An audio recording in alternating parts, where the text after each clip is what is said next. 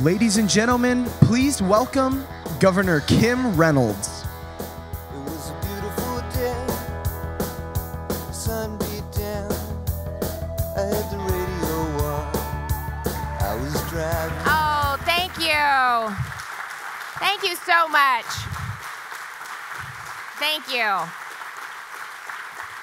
It is so great to be back here and to see a room full of people.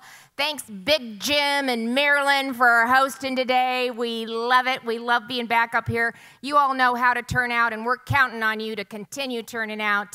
It really makes a difference when we're running up the score in the election in November. So thanks for being here, and thanks for really supporting and encouraging, and most importantly, for all of us elected officials and those running for office, thank you for your continued prayers.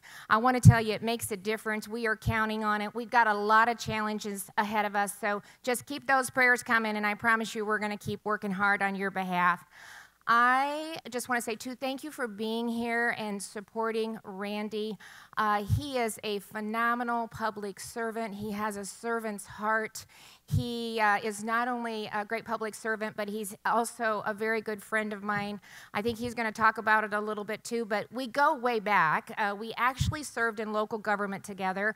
We were both county treasurers, and then we both ran in 2008, and I don't know if you remember back to that election, but there wasn't very many Republicans that made it through in 2008, but both Randy and I were able to successfully win that election. So I had the opportunity to work with him in the Iowa State Senate, and then I had the opportunity to work with him as a governor, and he was still serving as a state senator, and look at him now. But I can tell you, I worked with Randy on our first tax reform bill.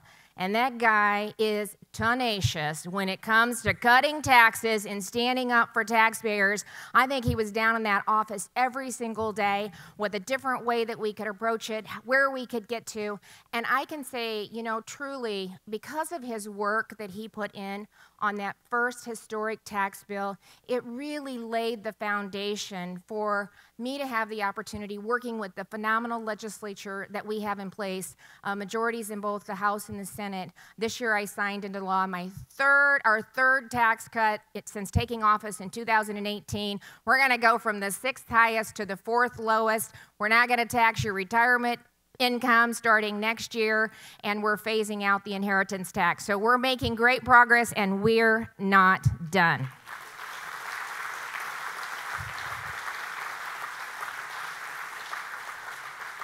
So I can also say without hesitation, he is a true champion for life, for families, for taxpayers, for agriculture. He has led on ag, representing us out in Washington, D.C., and just to have that partnership and that coordination for an industry that is so very important to this state, it's nice to know that we have a delegation representing us in Washington, D.C. that has those same values. He also, he works hard. He's everywhere. This is a big district. He listens to the individuals that he serves, and he respects the people that he serves. But you know, behind every great representative, every public servant is an amazing wife and family. So Lynette and to the family, thank you for letting us have Randy. I know it's hard with the family when they're out in Washington, D.C., so thanks for supporting him, standing behind him, and just encouraging him and allowing us to have him as our representative out in Washington, D.C. So we better give this lady and this family a big round of applause.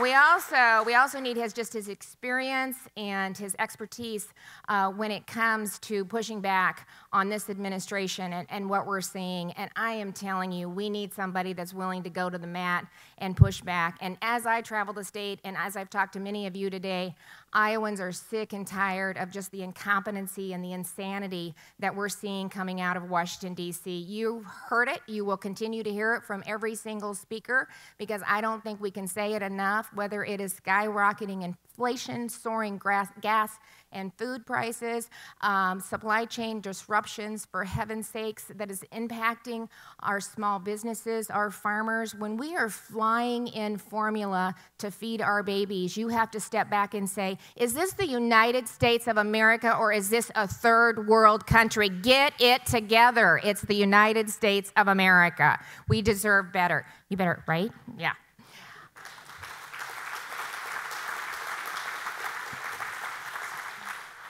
You know, open borders and what we see every day with that, the guns, the drugs, the human smuggling that's taking place.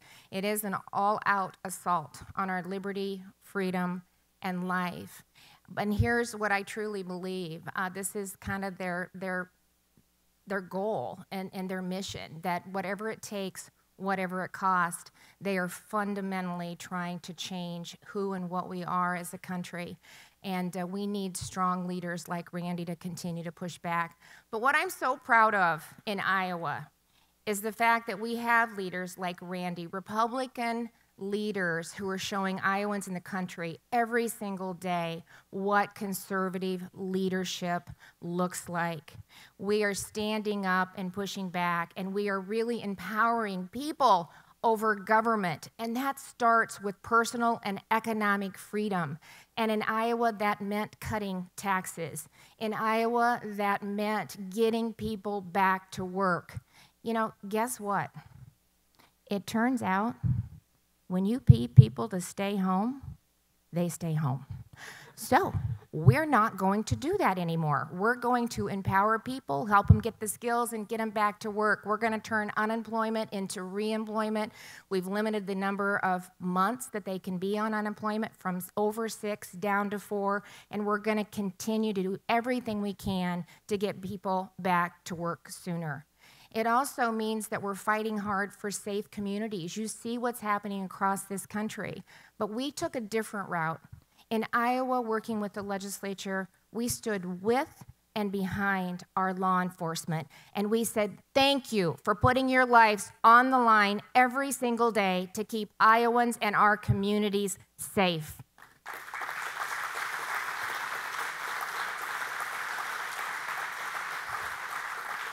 And lastly, we're putting parents back in charge.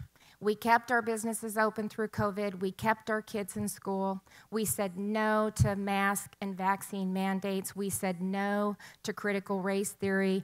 We said we're going to protect girls' sports for girls, and we're going to continue to fight to not only make sure that we have a strong public school system, but we are also going to make sure that parents have a choice in where their child gets their education. So, as I wrap up here, I just want to say, too, our fiscal health is strong. Our national profile is rising. It was an honor to tell Iowa's story in the response to the condition of the state. So thank you for giving me that story to share with the entire country. And for the second year in a row, we are the #1 state for opportunity. So I think it's fair to say that elections matter. Elections have consequences. And as I wrap up, I just want to say, don't lose sight of that, because I think we've seen how fast things can go downhill and how bad things can get in a relatively short time frame. So I am here to say this kind of energy, this kind of support to encourage Randy and to support him and to get him reelected.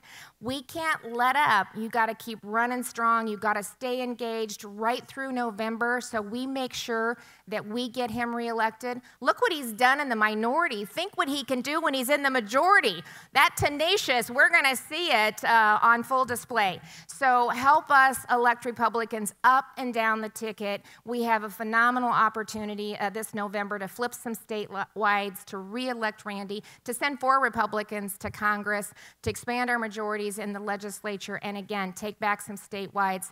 You got a couple of them here with Brenna Bird and Robbie Smith. I don't know, I think he's still here. So, yep, they're right in front of me. There we go. I'm telling you, they are everywhere. They're working hard. I could sure use both of them in our statewide in this next election. So help us get it done. Thanks for being here. Thanks for your support. Thanks for your prayers. Help us keep Iowa red, and let's expand on what we're already doing, and we're going to continue to work hard on your behalf. God bless you.